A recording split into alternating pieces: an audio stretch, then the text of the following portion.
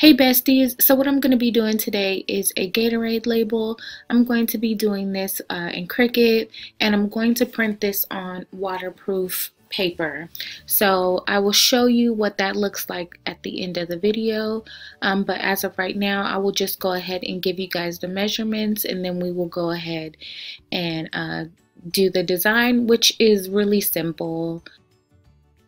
So I'll go ahead and start with the measurements, which are 8.5 by 2.5. It's pretty basic. I would say the only thing you really need to know about this is you just have to leave a little bit of space on the sides for overlap. And outside of that, I mean, it really is pretty standard.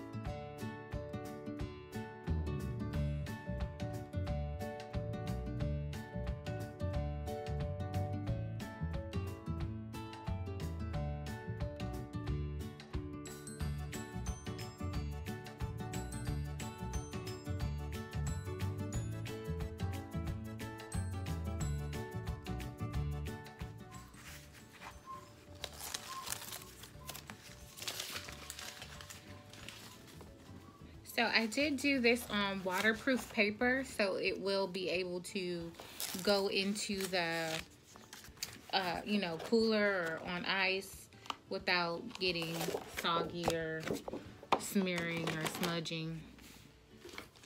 To make my measurements, I just take a tape measure for things that are round. So as you can see here, this would be 8 inches, and then I will measure down, and that will be 2.5 inches.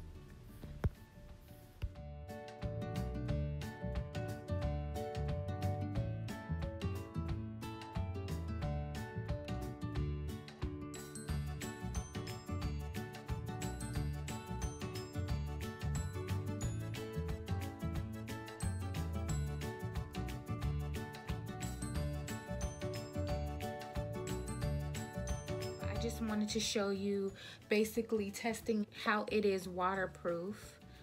So, and it does have like sort of a matte finish. It's not super glossy or anything like that. When it comes out of the water, it almost does look glossy, but you'll see here is still dry, and then this part is wet. Okay, so as you can see, this one is the waterproof label. This was the one that I wet, but it's almost pretty much completely dry now. You could see that line right there. And then this one was the regular paper.